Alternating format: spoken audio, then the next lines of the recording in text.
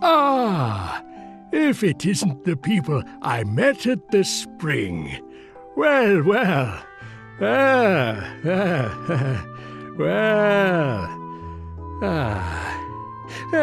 Let me see. Can I help you with something? What? But the magic mirror is a royal heirloom. And you say King Clavius gave it to you? Oh, well, well. Let me examine it then.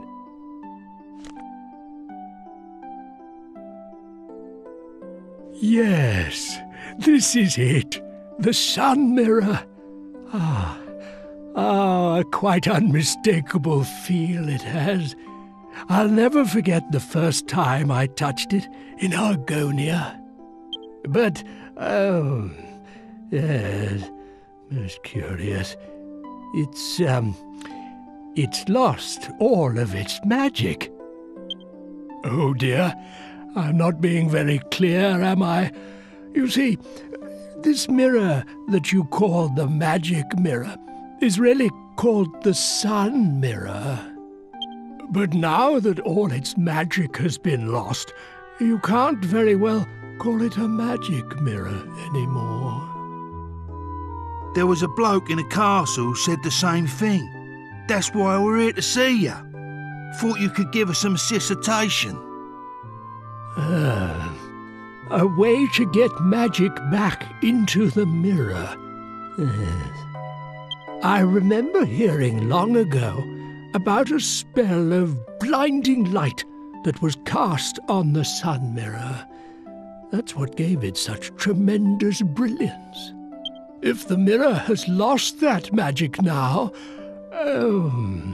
perhaps casting the same spell could restore its magical properties.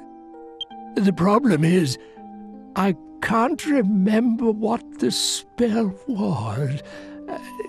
A spell that casts a blinding light. What a conundrum. Of course! The Sea Dragon's spell. Just north of this land, you will find a stone arch bridging the straits. A sailor once told me of a giant sea dragon in the waters there. He said it cast a spell on him that left him blinded for a few moments. I suppose it's possible a bright light such as that could restore the magic to the mirror. You never know, it might just work.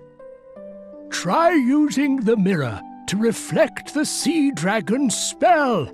Aha! Good luck.